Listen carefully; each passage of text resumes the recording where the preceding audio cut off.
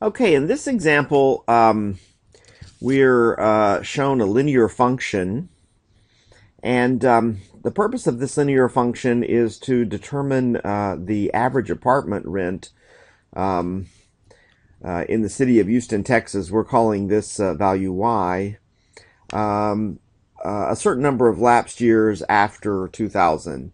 So that value we're calling t. So t is the input quantity.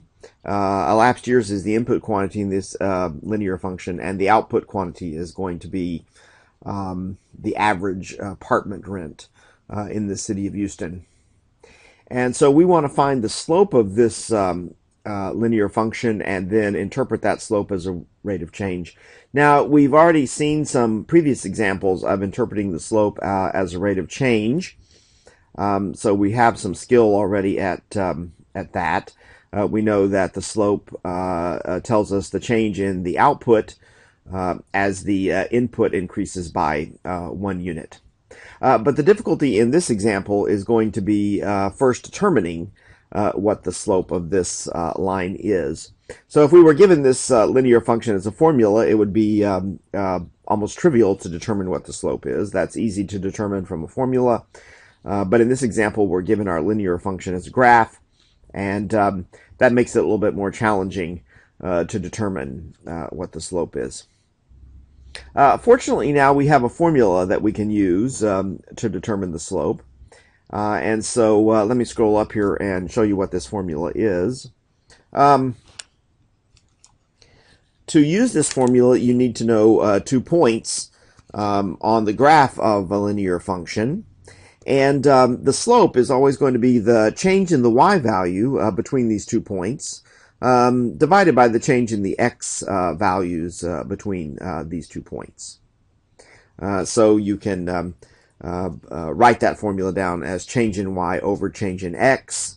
That's the change in y between 2 points on the graph of the linear function divided by the change in x between those same 2 points on the graph of the linear function.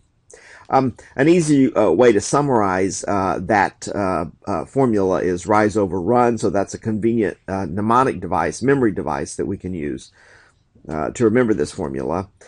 So we use rise here to represent the change in the y values between the 2 points on the graph, and the run to represent the change in the x values between the 2 points on the graph. And students often find this easy to remember, rise over run. Now, another way or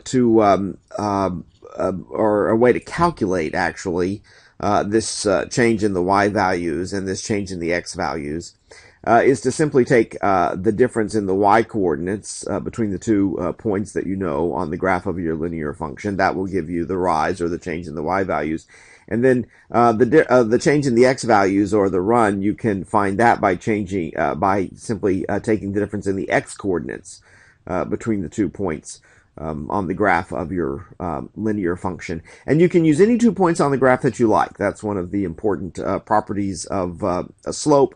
No matter which 2 points you use to calculate the slope for a linear function, no matter which 2 points you use to calculate the rise, no matter which 2 points you use to calculate the run, you'll always get this, the quotient will always turn out to be the same. This quantity, the slope quantity that you get from these calculations will be the same no matter which 2 points that you use.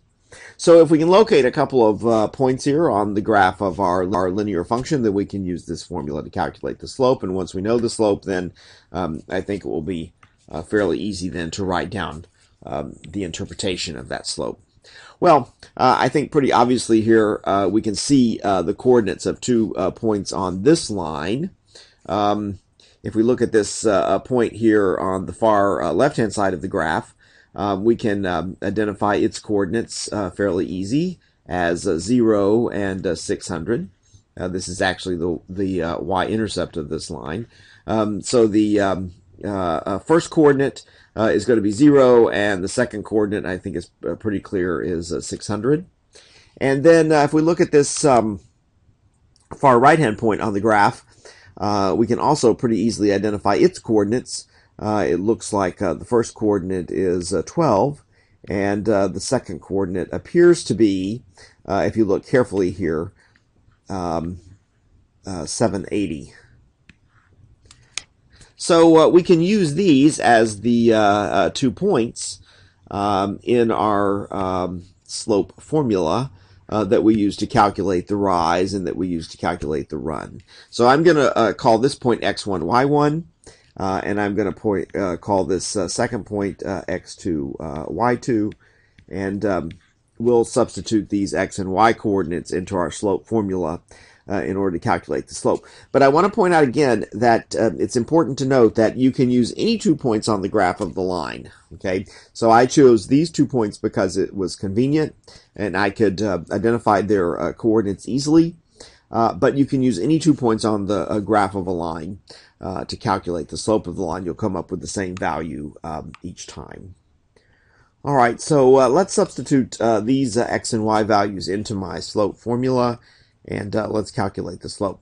So let's see, the second y coordinate here is 780, and the first y coordinate is 600. So my change in y, or my rise, is going to be 780 minus 600, which is easy to calculate. That's 180. And let's see, my second x coordinate I'm using as 12, and my first x coordinate here I'm using as 0. So my run, or my change in x, is going to be the difference between those two x coordinates, 12 minus 0, or 12. And if you take 180 and divide it by 12 and reduce that quotient, that works out to be 15. So it looks like that the slope of this line is going to be 15. So what that tells us is, again, that the outputs are going to change by 15, in fact increase by 15, since this is a positive slope, as the inputs increase by 1 unit. So if we explain that interpretation in the context of the problem, since the output here is the average rent in the city of Houston, we know that the average rent in Houston is changing by, or increasing by, again, since this is a positive slope, so is increasing by $15. We're measuring the rent in dollars here, of course. As the input increases by 1 unit, so as the elapsed number of years from 2000 increases by 1. So you can write down as the elapsed number of years increases by 1. That's kind of a mouthful to say, and a little bit cumbersome, clumsy to write out. Maybe an easier way of explaining as the elapsed years increases by 1 is simply to say that the average rent in Houston is increasing by $15 per year. And there's our interpretation for the slope.